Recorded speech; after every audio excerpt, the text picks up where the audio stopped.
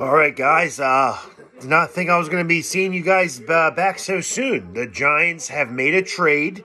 They have gotten back into the second round.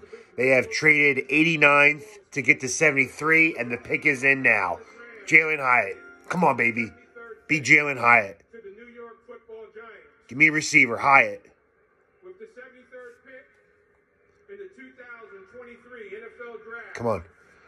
The New York Giants select Jalin Hyatt. Boom, boom, let's go, baby. Joe Shane is kicking butt in this draft.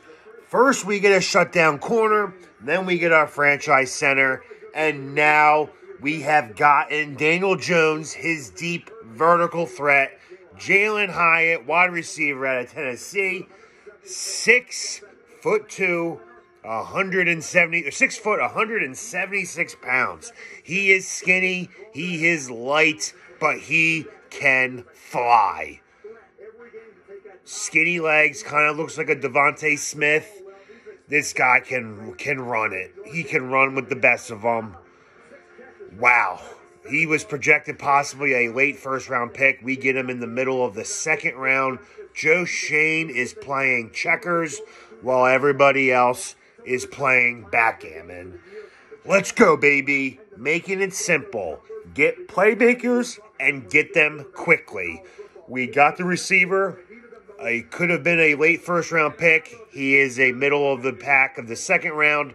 Jalin Hyatt, he makes the Giants' offense a whole lot better. He got some speed. He's tall. He's fast. He's lengthy. He can go up and get that ball. Great pick by Joe Shane. Not too sure what the trade details were to move up from 89 to 73. But quite frankly, who cares? We got the guy that we wanted. I'm happy. You should be too. I will see you guys again maybe tomorrow. Unless we pick again tonight in this third round.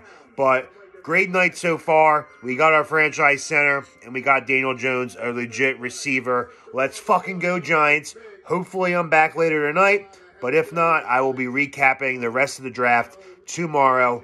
Hang in there, Giants fans. We got a whole lot better tonight. Be happy, and let's relax. Let's go, G-Men. See you guys later.